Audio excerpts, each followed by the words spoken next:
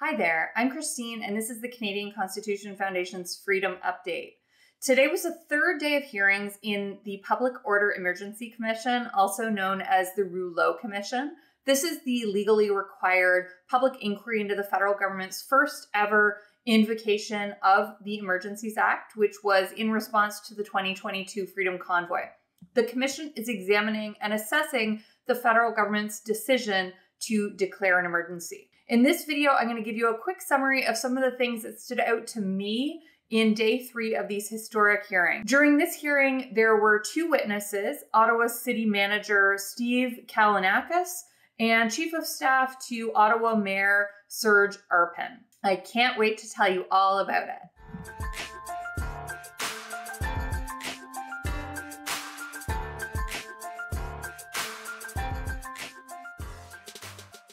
If you're new here, welcome. My name is Christine and I'm the Litigation Director for the Canadian Constitution Foundation, a Canadian legal charity that fights for fundamental freedoms. I upload regular videos about our ongoing cases and about other interesting developments in constitutional law in Canada. So if that sounds like something you'd be interested in, please hit like and subscribe below. It really helps my videos out a lot. Also, please remember that my videos are not legal advice. If you have your own legal question or problem, please consult your own lawyer. So today, there were just 2 witnesses and both were from the city of Ottawa. Before getting into what happened, this is just my summary of some of the key parts of the full day of hearings that stood out to me as especially interesting. This is not a complete summary of everything that happened. And also, please keep in mind that unless I tell you otherwise, this is just a summary. It's not necessarily my opinion of the testimony or evidence. Although at some points I may actually give you my opinion, I'm always going to tell you that I'm doing that I'm giving you my opinion. Also, this is just my best recollection of what happened based on my observations and notes. I recommend watching the hearings themselves or reading the transcripts if you want the full context and every detail. So let's get to what happened. The first witness was Ottawa City Manager, a man named Steve Kanellakos, who is sometimes referred to in these commissions and in the evidence as Steve K. Now, there were a few things that really stood out to me about Mr. Kanellakos' testimony. Early on in his testimony, he talked about when the protests began. He talked about a letter they'd received from an Ottawa Hotel Industry Association, and in that letter, they'd expressed concerns to the city that they knew, the hotels knew, that the truckers were planning on staying 30 to 90 days or longer. Now, the city communicated this to Ottawa police, but the police still prepared on the basis that the protest would just last for the first weekend and basically be done by Wednesday. Mr. Kanellakos has also testified that there was some disagreement about whether the police had actually instructed bylaw enforcement not to enforce parking and other bylaw infractions, but also about how whether even if they hadn't been instructed, whether or not that instruction took place, which shouldn't actually take place, whether or not that happened, he said that bylaw officers wouldn't actually even be able to properly enforce bylaws if the police were not supportive. However, he did say that some light vehicles at the beginning were ticketed and towed, in particular when those light vehicles like pickup trucks, when they were blocking emergency lanes.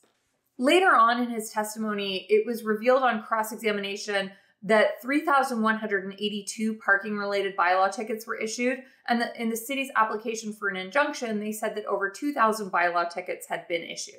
There was also a long discussion in his testimony about the city looking for heavy vehicle tow trucks that could be used to remove the convoy trucks. He talked about how OC Transpo actually had in their own possession 2 heavy vehicle tow trucks, but that they didn't want to use them for a number of reasons, including fear for the driver's safety if they were to try to tow trucks in an area of the city that police had not secured. Mr. Kanellakos also gave evidence about work the city had done to secure other heavy vehicle tow trucks, including with towing companies that the city had standing contracts with.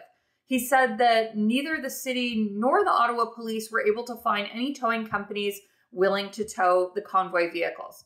The reasons he gave for that were things like tow companies being concerned about the safety of their drivers, about damage to the tow vehicles, their business relationships with trucking companies who they depend on, that relationship could be compromised if they towed the convoy vehicles, and that some of the tow truck drivers actually supported the cause of the protest. Mr. Kanellakos also testified that ultimately heavy vehicle tow trucks were obtained because of the Emergencies Act.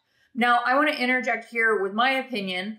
Now, while it is true that the Emergencies Act gave police the power to commandeer tow trucks, they actually already had the power to get access to towing trucks under existing law, including in parts of the criminal code. So the legal threshold to invoke the Emergencies Act is that there's no other law available to deal with a situation that's critical, urgent, and temporary, and national in scope. And if there's existing laws that can be used to get access to those tow trucks, it means that that threshold wasn't met. Now back to the evidence. So on cross-examination, Mr. Kanellakos also testified that while not having access to the heavy vehicle tow trucks was a problem, there was also a lack of an integrated plan in how to actually use those tow trucks once they were obtained. Mr. Kanellakos also testified about coordination between the Ottawa police, the province, and the federal government. He talked about how the province viewed the protests as a law enforcement issue and that it was not proper for elected officials to be involved in these sort of three-party meetings that were taking place. So the province wanted to leave this to police as they saw it as a policing issue. Mr. Kanellakos also testified about a disagreement between the Ottawa police, the OPP, and the RCMP over the number of resources that had been deployed. This ended up being a major theme of the day. It was a theme in Mr. Kanellakos' testimony and in the second witness, Mr. Arpin's testimony. Mr. Kanellakos testified that the OPP and RCMP both disagreed with the Ottawa Police's assessment of how many officers had been deployed. On cross-examination, Mr. Kanellakos said that the Ontario Solicitor General, Sylvia Jones, said 1,500 OPP officers had been deployed, and he said that there was no way that this could have been accurate, and that he had no idea how to reconcile these numbers. Mr. Kanellakos also talked about discussions with the province to impose penalties on the protest vehicles, insurance, or commercial vehicle registrations, but ultimately the province didn't do this, and he has no information about why or what happened to that proposal. Mr. Kanellakos also gave a lot of testimony about negotiations between a group of protesters and the city. He testified that this group of protesters wanted to meet the mayor because, in his words, no other elected government officials would meet with them, and they wanted to create some pressure, in his opinion, to get others to meet with them. He gave testimony about negotiations with those protesters to move their vehicles, specifically onto Wellington Street. Wellington Street was chosen because protest leaders thought that there was no other place to put the trucks. If the city wanted to get the trucks out of the residential neighborhoods, Wellington was an option, although Mr. Kanellakos testified that it couldn't accommodate all of them. So they discussed moving some of the other trucks to Arpin or other areas. They also had a logistical meeting with the protesters and Police Superintendent Drummond about this on February 13th, just the day before the Emergencies Act was invoked. Ultimately, the plan to move the trucks to Wellington Street fell apart. Basically, on cross-examination, Mr. Kanellakos testified that the plan was blocked by Parliamentary Protective Services or by the Ottawa Police. He said that the protesters he'd been negotiating with, Keith Wilson in that case, he was negotiating in good faith, and Mr. Kanellakos testified that the protesters tried to move their trucks onto Wellington, but the Ottawa Police or the Parliamentary Protective Services blocked them because at that point, the Emergencies Act had been invoked. Mr. Kanellakos also gave testimony about the mayor's decision to invoke a municipal state of emergency, and he testified that it was invoked to put pressure on the province to get them more resources, and also for the province to create pressure for the province to declare their own state of emergency, which they actually did a few days later. The next witness was Serge Arpin, the chief of staff for the Ottawa mayor. Mr. Arpin spent a lot of time in his testimony talking about the negotiations between the city and a group of protesters who he described as, to quote him, a broad, moderate faction of the protesters. Now, in his private capacity as a private citizen, Dean French, who was the former chief of staff to the premier in Ontario, he was also working to negotiate with these protesters. Mr. Arpin talked about how they at the city had nothing to lose by trying to get the trucks to move out of the residential areas cooperatively. Like Mr. Kanellakos, Mr. Arpin expressed a lot of frustration with the other levels of government. One of the most striking pieces of evidence was when Federal Minister Marco Mendocino's chief of staff, a man named Mike Jones, encouraged the city by text message, a text exchange with Mr. Arpin, to meet with protesters. Mr. Arpin wrote back to Mike Jones in what I would say is spectacular fashion.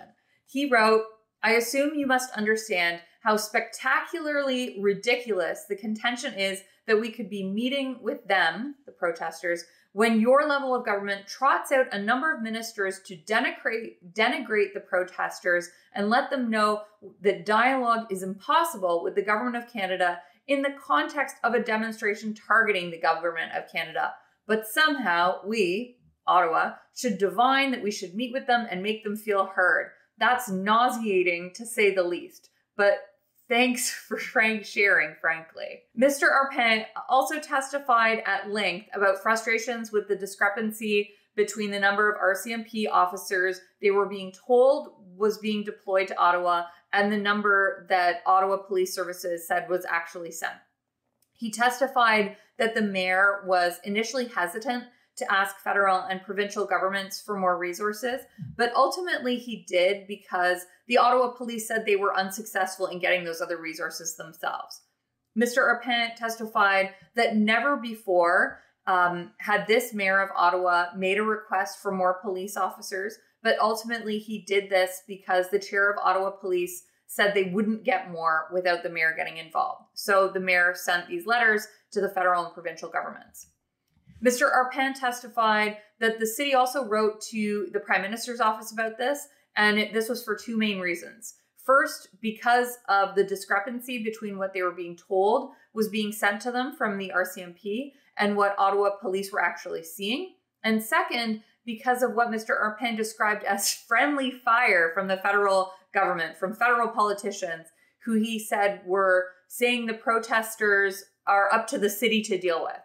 Mr. Arpin described this and these discrepancies as finger pointing, especially since the public was also being told about these additional RCMP resources that were being deployed, but actually weren't being deployed. Mr. Arpin was in communication, as I said, with Minister Mendocino's office about this discrepancy, in particular with Mike Jones. And Minister Mendocino's office had promised the mayor 250 RCMP officers.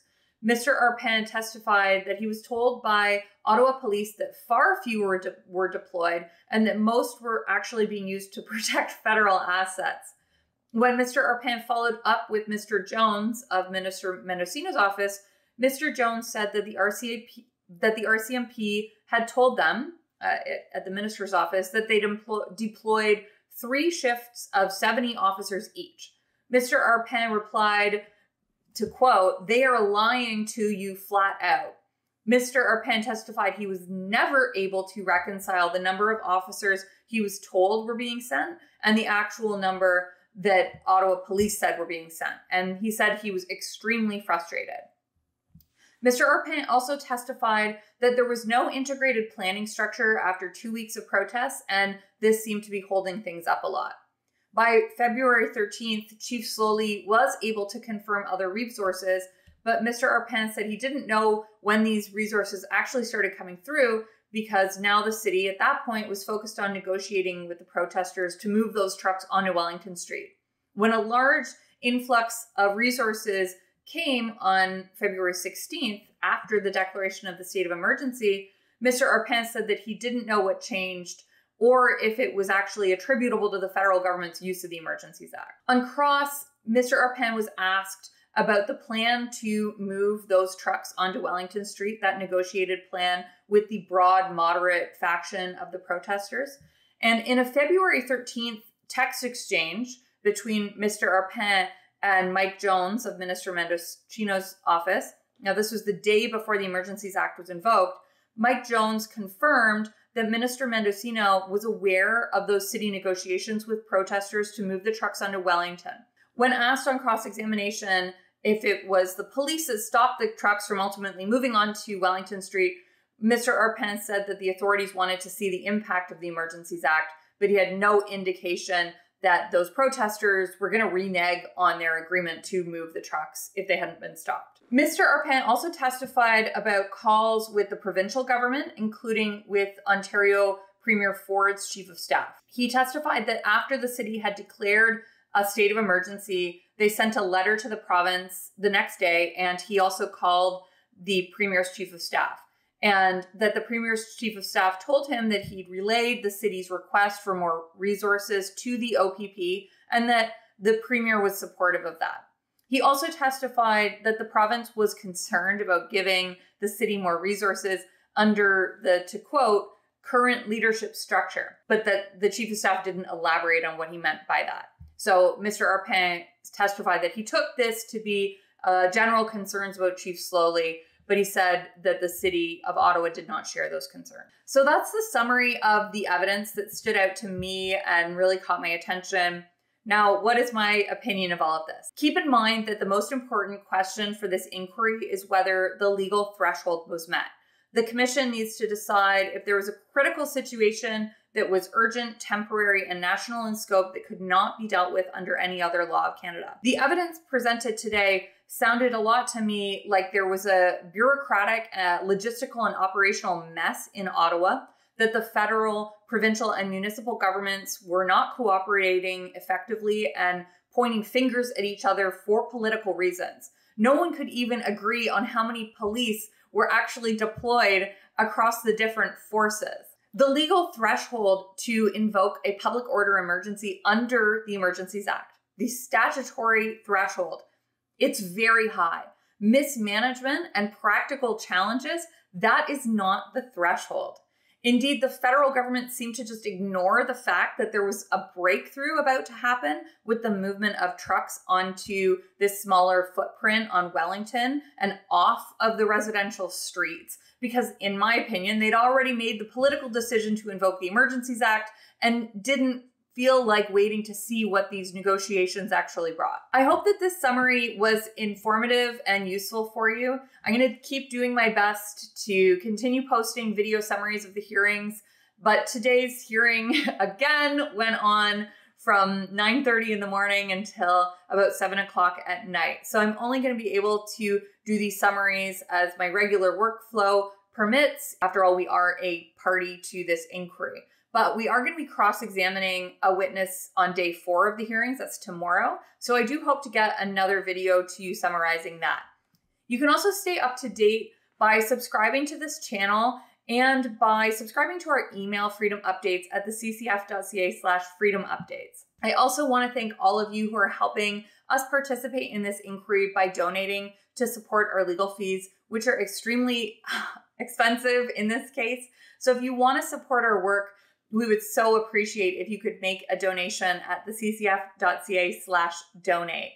But if you can't, honestly, I totally get it. You can also just like and share this video because our YouTube is monetized. So we do get a little bit of ad revenue from just people like you watching the video. So thanks for making it this far. Okay, that's all for this update. Thanks for watching, and let's keep fighting for freedom in Canada.